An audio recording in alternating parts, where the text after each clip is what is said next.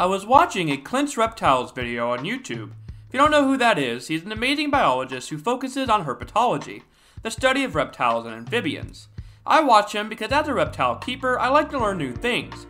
And something I learned today is that there's another group of reptiles out there I knew nothing about. Everybody knows snakes, lizards, turtles, and even crocodilians, but what if I told you there's another group, the Tuataras? Not long ago, I made a video about the Sheltopusik, the snake that's not a snake. In that video, I pointed out the key visible features that make it clear that the Sheltopusik was actually a lizard. You could tell just by the face it was not a snake. However, when you look at a Tuatara, it's hard to argue that it is anything other than a lizard.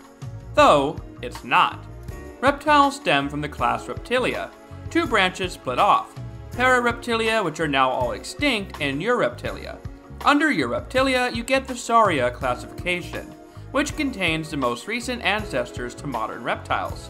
I'm about to mispronounce all of these names. Within Sauria, you get the Archosauriformes, aka crocodiles, birds, and various extinct dinosaurs. Yes, I said birds. Birds are in fact reptiles. Then you get to the testudines, turtles, squamata, lizards and snakes, then lastly, oh boy, I know I'm gonna butcher this, Rhynchocephalia. Anyways, this group only has one remaining living member, the Tuatara, which is not considered a lizard. So why the heck is it not a lizard?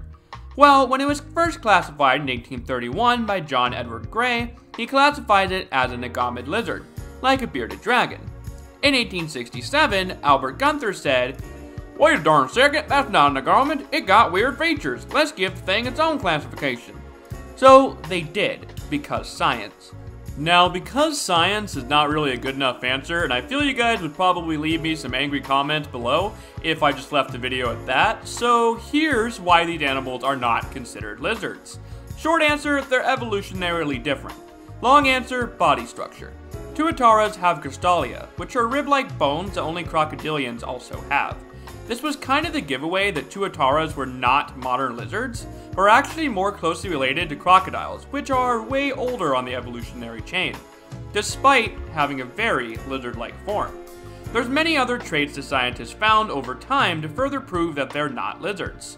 So now that we know that the Tuatara is sadly on its own little island, let's talk about where the Tuatara lives. Oh, that's actually on little islands.